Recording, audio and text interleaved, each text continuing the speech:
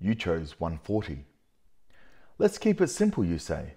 Robinson nods and leads you down dark streets. We head to the docks. There's an on-ramp to the bridge.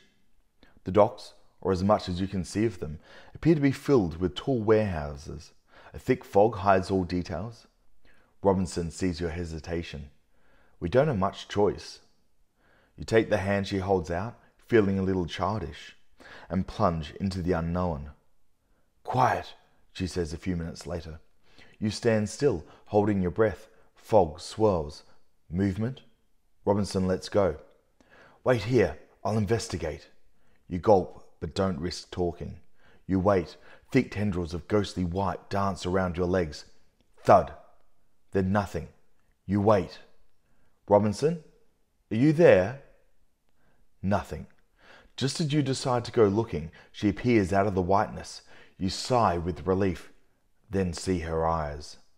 Her red eyes. No, you shout. It's the last word you'll ever say. The end.